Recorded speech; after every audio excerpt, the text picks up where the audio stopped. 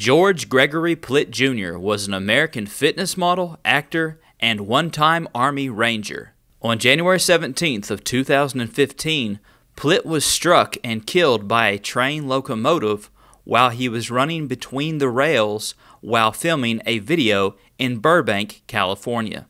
The entire incident resulting in his death was recorded by an onboard camera mounted in the cab of the lead locomotive. After examining the video, police reportedly told TMZ that Plitt may have been trying to outrace the train when it approached for the video he was shooting. He was shortly after knocked off the tracks and out of frame.